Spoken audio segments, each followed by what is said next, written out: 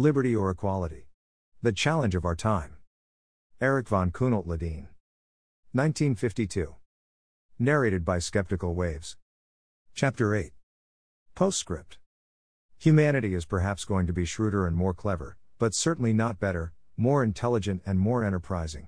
I see the time coming when God will lose his delight in mankind, and when he will let it be beaten into fragments so that creation can be remade and rejuvenated. Gouda. I will not cease to hold under the banner of religion in one hand the oriflamme of monarchy, and in the other the flag of the civil liberties. Chateaubriand, 1827. I can very well imagine that the patient English or American reader who has followed me to the bitter end and has often asked himself what sort of blueprint for the establishment of a lasting, just, and truly liberal order the writer of these lines would propose. Whoever peruses this book cannot fail to make the observation that these studies have by and large a negative, a critical character. He may have expected the rejection of totalitarian tyranny, but probably not the no less emphatic condemnation of the only alternative, the universally accepted palliative of democracy. Yet at this point an important remark has to be inserted. The author is very well aware of the fact that there are countries, that there are situations, historical periods and psychological environments, which narrow the scope of practical choices. A monarchy in Rome around the year 180 might have prevented the outbreak of the civil wars which shook the nation to its foundations, but psychologically there was not the slightest chance for a return to Tarquinius Superbus, and it took the Romans centuries of imperial rule until they realized that their republic had gone. No monarchic restoration is offered in these pages to the United States. A political change of that sort could at present only end in ridicule and disaster. A harmony between constitutional forms and national characters is absolutely necessary, and nothing is more calamitous than to overlook this fact. Political theory, political practice, and human realities are to a certain extent distinct elements, but the necessity of having them brought into some sort of organic relationship cannot be disregarded. Another no less menacing danger lies in the occasional non sequiturs besetting well-meaning nations. There are only too many Americans who cannot clearly distinguish between the role of the preamble of the Declaration of Independence and that of the Constitution. The former contains philosophical statements, and these are either universally true or not true at all. The latter is a political blueprint tailored to the measure of the United States, which has also grown into these clothes. It is true that the drafters of the Constitution had the aims of the preamble in mind, but the Constitution always remains a means to a specific end, and in different times, in different countries, other means for the preservation of life, liberty and the pursuit of happiness may be more reasonable and effective. The catastrophic history of democracy in Republican Europe and Republican South America should be a terrible lesson to all pan-democrats, not only because it meant bitter suffering for the millions directly involved, but also because these truly awful mistakes are literally brought home to Americans by the recurrent necessity of sending millions of their sons and fathers to the sausage grinders of the old world. Here the grim lament of St. Augustine could be repeated, exceperunt Mercedium suam vani vanam. The exhortation of the great Swiss conservative thinker, A. P. von Segesker, not to reduce the guarantees of liberty to a single, invariable pattern, had clearly not been heard. On the other hand, we do not want to create the impression that we believe America faces these problems merely in the channels and the media of foreign policy. The frightening victories of technology render the issue of amateurism versus expert knowledge as serious in America as in the Old World. The time is not far off when it will no longer be possible to skirt this problem by a shallow optimism, or by the empirically untenable assertion that to deny the average man's perspicacity in political matters is sheer Manichaeism. This sort of frivolous credulity we find even in the Catholic camp. Still, we want to use as the background for our own constitutional blueprint countries other than the United States and Switzerland, in other words, countries of the non-Protestant world. We are naturally conscious of the fact that dabbling in blueprints for ideal forms of government would invite a great many scholars to raise their eyebrows, since they do not want to deal with even theoretically possible utopias. But such a projection and speculation is precisely the thing we here have in mind. Our proposal for a form of government adapted to preserve liberty in modern times, and steer clear of the calamitous errors we have described, is based on four premises or, rather, postulates. 1. The greatest reasonably possible liberty of the person must be preserved and protected, since liberty is part and parcel of the common good. 2. The party system must be abolished because of its inherent drive and tendencies toward totalitarianism. 3. The ideological and philosophical struggles, which can neither be suppressed nor made an organic part of the governmental machine, have to be relegated to the private sphere of society. 4. The will of the majority has no right to prevail over the reasonable and the useful, The utilitarian and rational values in turn have to be subordinated to the commands of ethics and religion. On the basis of the first three premises, we therefore propose to establish a constitutional equality between a corporative popular representative body and the executive, administering the bureaucracy. The representatives in the corporative diet are freely elected. The administration consists of officials coming from all layers of the population. They are employed on the basis of competitive examinations, plus 1 or 2 probationary years after having thus demonstrated their knowledge and ability. Neither the popular representation nor the executive has an ideological pattern. The popular representation expresses honestly and freely the wishes and demands of the various groups of interest, or deans, to use a Latin term. In a sense, it consists of lobbies. The executive, dominated by the ministries, tries to attain the useful and the feasible.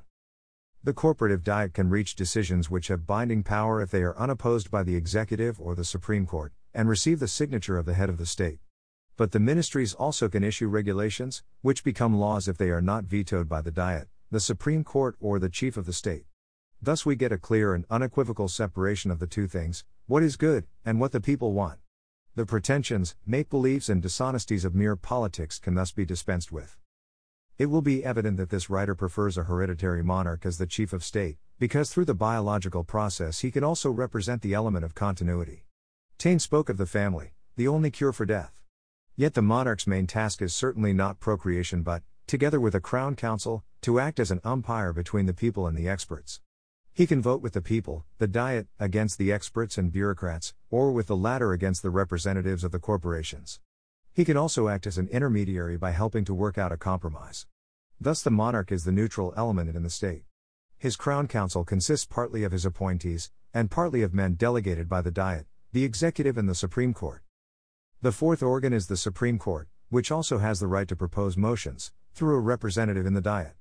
This Supreme Court, whose members are appointed by the church, or churches, and the universities, but can be vetoed by a 3/4 majority of the diet, has to examine all laws and decide as to their compatibility with a. the Constitution and b. the moral law and ethics. The Supreme Court with its 2 departments holds a right of absolute veto. It is obvious that a deep religious cleavage or a variety of denominations would constitute a not inconsiderable obstacle to the establishment of such a court. It is self-evident that this whole system has to be based on a constitution which clearly defines and limits the prerogatives and powers of the state. The rights and liberties of man, liberty of the press, printing, association, private property and so on, must be duly safeguarded in such a written document. The principle of federation would have to be fully applied in our royal free state. The democratic principle could find a limited expression not only in the corporate diet but also in the administration of smaller units. The smaller the unit, the more justifiable the application of democracy.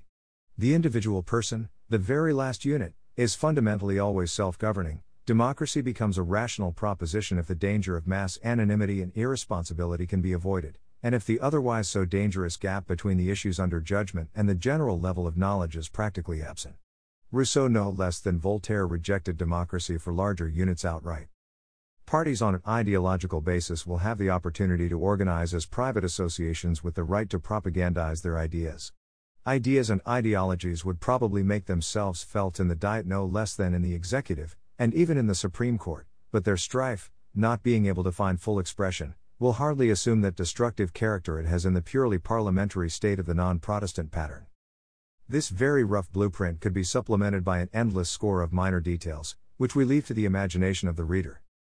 After reading this proposal, a person with libertarian convictions might ask himself what liberal implications this concept of a government has, after all, since it is definitely a government from above. Yet every government, with the exception of those belonging to the rare type of the direct democracy, are governments from above, and the reader, if he has closely followed our line of reasoning, ought himself to be able to provide the answer. First of all, our plan eliminates the necessity of a totalitarian society bent on preserving at all costs the common denominator, since it is not based on the existence of political parties. Diverging political views, different interests and even opposing ideologies would probably manifest themselves in the parliament and in the administration without being able to tear the state asunder or, what is worse, to enslave it. Thus also the totalitarian element inherent in every political party imbued by a fixed ideology could be dispensed with. The reader, furthermore, will remember that there is no inherent connection between the precepts of democracy and those of liberalism, He remembers that the masses are the poorest guardians of liberty, which has its real guarantee not in large numbers of voters, who might prefer security to liberty, but in immutable laws curtailing the prerogatives of the state and protecting the rights and privileges of the individual, the family, and the smaller political, i.e., administrative, units. We also have to admit that this blueprint rests finally on the oaths given to the Constitution by all those serving it, and that these solemn oaths are, in the last resort, only subject to religious convictions and thus to religious sanctions. Every other system of purely human checks and balances rests on sand. There is, in a democracy, no Supreme Court which a political party long enough in power cannot pack. Hence also our proposal to remove it altogether from the control of one of the three legislating, administrating, and coordinating bodies. On the other hand, we have also tried to give to the administration the character of an elite which might frighten a certain type of libertarian who suspects quality in an administration because quality gives prestige and prestige arrogance. Yet it stands to reason that if we cannot avoid having administrators, we should use the best ones available. Both the Russian chinovniki and the members of the Indian civil service in the old days were representatives of an absolutism, but while the whole level of the ICS was much higher than that of the rank-and-file chinovniki, the actual power of the Indian civil servant was far more curtailed than that of his Russian colleague. Similarly, the crowned absolutists like Maria Theresa or Frederick II had a better training for their offices but far less power than modern parliamentarians over the destinies of the citizens. What a reasonable libertarian has to wish for is stable, just, and efficient minimal government. What we usually get now is unstable, just, and inefficient oversized government in the democracies and stable, unjust, and fairly efficient maximal government in the totalitarian dictatorships. We have to look for a third way which, it so happens, resembles in many respects the old way. We are being forced, anyway, to rely increasingly on government by experts, and we have pointed out before that the discrepancy between the things which are theoretically known, the CETA, and those which ought to be known by the politicized masses, the SCIENTA, is increasing by leaps and bounds. Even if it is true that general education is improving and that the general level of education is rising, which we sincerely doubt, the political and economical problems with their implications as well as the scientific answers for their solution are growing in number as well as in complexity. This is a race between an arithmetical and a geometrical progression.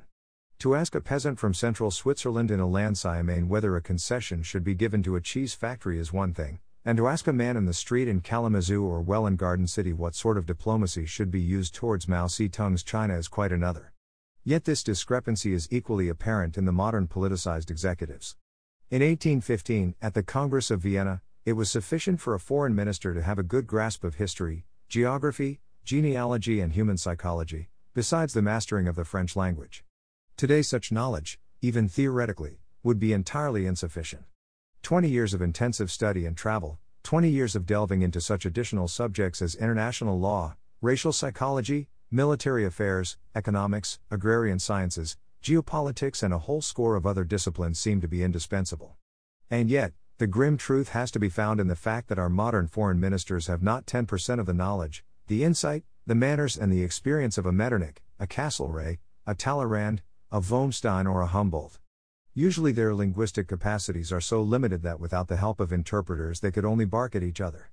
We have seen in the immediate past men who had the fine experience of selling champagne, of driving buses, or imbibing their knowledge for their tasks from reading H. G. Wells.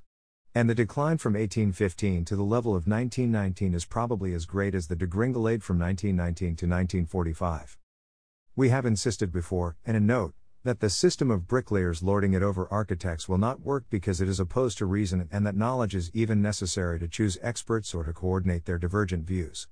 A chimney sweep sitting in council with 3 medical experts will hardly derive a profit from the exchange of their opinions, nor will a theologian listening to 3 atomic physicists debating an aspect of nuclear fission. Knowledge cannot be disregarded. It must be prevented from becoming a weapon for enslavement, which it might, but it must be respected in its place. Let us even load the dice and compare the brilliant amateur with the miserable professional. Let us imagine we have suffered an attack of appendicitis and have been duly warned by a qualified physician that in case of a repetition of the pains an operation should be immediately performed. Yet one day on a trip through the South Seas, thousands of miles from the coast, another severe attack sets in. On board the ship there is the nastiest, dirtiest doctor we have ever seen in our life, an alcoholic with trembling hands and ill-fitting glasses.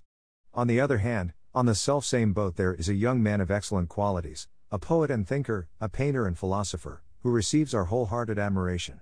Hearing about our predicament, he offers his help, he can borrow a scalpel from the doctor or a knife from the kitchen. There is an encyclopedia in the saloon with diagrams of the human body, and he sincerely promises to do his best. Yet what stands to reason? Will we turn in our emergency to the horrible surgeon or to the brilliant young man? It is needless to comment any further on the obvious answer. And herein lies the advantage of mediocre monarchs trained for their jobs over dashing popular amateurs. Thus the problem of our time remains, to have good government with personal liberty, to have a maximum of security with a maximum of liberty. For the solution of such a problem, democracy offers no solution, because the masses, choosing between freedom and the illusion of economic security, will usually head straight for the will-o'-the-wisp. After having fallen prey to the fausse idée claire of democracy, they will succumb to the even falser idée claire of national or international socialism. When we mention the masses, all the optimistic demagogy about the superb qualities of the common man comes to our mind. Indeed, the old monarchies were far from being models of perfection. The Ancien regime, if we look merely at its seamy side, was made up of murder, inefficiency, corruption, narrowness, immorality, procrastination, intrigue, egoism, deceit and pettiness, and it had long been in need of radical reform when it disappeared. Yet it never promised a new dawn or a paradise on earth, and it must be conceded that it relinquished the stage of history with little opposition, almost in the expectation that the bombastically heralded new experiments were bound to fail. And fail they did. The Ancien regime had lasted 1,000 years, and for over 100 years the Continentals had tried to make a synthesis with the new forces. Then the stage was entirely left to the Daunists, to our noble friend, the common man, and bankruptcy arrived not within 1,000 years, but within half a generation. It came in a swift and deadly way. It murdered liberty by entirely new methods, and it repeated the errors of the old government on a colossal scale. All the persecutions of Jews through the ages were dwarfed to microscopic size by Hitler's delirious mass murders, and all the victims of the Inquisition burned at the stake through centuries did not amount to 1/4 of the number of those cremated alive one afternoon in Dresden, when among 150,000 killed at least 2/3 perished fully conscious in the fiery flames. And this without an inquest, without the slightest effort to establish a real or even a subjectively imputed guilt at the very end of a war. To the horrors of the concentration camps almost girdling the globe we are at a loss to find any parallel. Thus, the crown to many a European, especially to a Central European, indeed is a symbol of freedom, not only when he thinks of the terrors of the East, but also when he reflects upon the sly process of enslavement in the West. Their popular representations, resting on the comfortable fiction that the parliaments are us, ourselves, control the private lives of the citizens to a far greater extent than the monarchs of the past would ever have dared to regulate the doings of their subjects. Even a Louis XIV, autocrat, centralist and breaker of many of the best traditions as he was, would hardly have ventured to exercise 3 prerogatives which progressive democracies have claimed and do claim without batting an eye: prohibition of alcoholic beverages, conscription, and an income tax involving annual economic confession to the state. Not to mention nationalization, which is a specious form of theft. History, unfortunately, is not rational or strictly logical, but a process which takes place in a vale of tears. Democracy rose in our civilization when the condition of the world least warranted it. It put tremendous weapons of technical progress into the hands of those least qualified to use them, and, allied with nationalism, it now becomes a powerful obstacle to the necessary unification of large regions. The Federation of Europe is lamentably handicapped by politics, that is, party politics, and every word spoken by the various party leaders in the democracies must be weighed not so much as to their effect abroad as to their possible repercussions at the next elections. The disappearance of an effective monarchy is a special blow to the cooperation and amalgamation of the old world, because monarchy alone would by now possess the full necessary supranational outlook.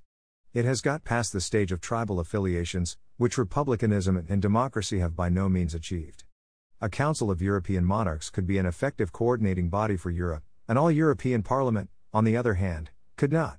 Not only would it be faced, as a genuinely elected body of popular representatives, by an insuperable language problem, but, considering the level of our parliaments in wisdom and manners, as well as their ideological divisions, it would merely serve to break up, not to unify Europe. It is one thing that French deputies in the chamber should shout at each other "Scélérat," assassin, voleur, but such verbal exchanges between a communist gentleman from Toulouse and a Carlist gentleman from Pamplona might have deadly consequences. Civil wars on an unprecedented scale could be the result. Thus the historical problem of our day is and remains the establishment of minimal government from above, assuring and maintaining personal liberty. This issue cannot be shirked or permanently delayed by preserving the illusory fluidity of democratic institutions which have final control of the central government. Sooner or later this flux will congeal into the tyranny or the virtual dictatorship of a mass party. Little it matters whether such rule is based on repeated elections won through permanent appeals to the lower half of the social pyramid, or whether it rests squarely, as in the people's democracies, on the efficiency of a ubiquitous police. Little it matters that finally a new oligarchy arises which methodically suppresses even those layers who help to establish its sway. And since only real elites have a genuine psychological and intellectual interest in liberty, it is evident that they must have a position in political life which is more substantial than their numerical share. Needless to say, we do not identify such elites with classes or castes. They are the people capable of creative action. And creation as well as creativeness stands in constant need of liberty. We are also convinced that the attentive reader will approach us with yet another question. He may have told himself that our numerous ironic remarks about the character of a totalitarian society watching grimly over the purity and uniformity of the common framework of reference lose much of their pungency if one keeps in mind that our Catholic convictions must force us to defend something rather similar. Is Catholicism in its own way not of a fairly totalitarian nature? We would like to answer this question by two illustrations. Let us remember, first of all, the old program, in necessities unity, in doubtful things liberty, in everything charity. This program should be heartily endorsed. The first two postulates can well be likened to a tree standing with its trunk well rooted in the soil while its long branches, rich in leaves, are playfully moved by the wind. The trunk and the roots are the necessities, the branches and leaves the doubtful things. Yet the totalitarian societies of our modern era can be compared to a tree whose roots are perversely hanging in the air, while its branches and leaves are screwed to long metal poles and have thus become immovable. This picture, at first glance, may seem to be rather unjust. But let us conjure up the memory of a late medieval feast. The guests have arrived in a great variety of clothes, and even the costumes of the males show the most adventurous diversity. But they all would have belonged to one faith and one basic ideology. Based on this common denominator, they would have uttered a whole score of views. Yet we can very well imagine a dinner given in a modern democracy, and not only a so-called people's democracy of the Eastern pattern, in which all the men arrive in a black uniform, the tuxedo or tails, all of them with clean-shaven faces, all of them uttering in unison with parrot-like monotony the same identical political and social clichés. After some questioning and investigation, one would nevertheless find that this monotony stems from a chaotic cauldron of the most variegated religions and philosophies. If a deist Mason, a Catholic, a Barthian, a vegetarian with Hinduist notions, and a freethinker consider it as natural that they all believe in equality, majority rule, compulsory education and progress, then we have to doubt sincerely not only the logicality of their capacity to think, but also their real freedom of thinking. And it is also self-evident that a society with different premises, but bent upon achieving the same results from its thinking process, has to exercise a far greater pressure than one with a uniform religious basis. In its stark irrationalism, such a society must be strictly anti-intellectual, and arrive at the very rejection of methodic thought. The concrete political situation of the present moment is not the subject of our analysis. It is nevertheless fairly obvious that democracy, in spite of the ubiquity of this term, has failed the expectations of mankind. Democracy, no less than its bitter fruit, the tyranny of the one-party state, has foundered as a guarantor of freedom, the role in which it has posed for so long. Democracy, moreover, has betrayed its own idealism, which found such pregnant expression in the Atlantic Charter, with greater levity than any modern despotism. Democracy, no less than modern tyranny, is morally dead, a living corpse, a whitened sepulchre, yet tyranny with its monarchical externals is at least a sinister concentration of material forces and drives. The latter's physical menace, heralded by the dark cloud of corroding and demoralizing fear, is addressed to all of us. Therefore we need forms of government which can give us both freedom and strength, forms of government which fulfill the ethical as well as the practical demands of the times, of all times. If historical and geographic accidents had not favored the rise of a gigantic empire on the western rim of the Atlantic which, through its dimensions, its numerous citizenry, and its safe distance, represented a unique counterweight, the western rim of the Old World would have lost its freedom twice within the last decade. Yet how inefficient this giant can be at times in face of the planning powers of evil we have seen when, in tired confusion, it surrendered at the green table after so many splendid military triumphs. Victory gained through the twin hierarchies of industry and the armed forces, was thrown away by the politicians.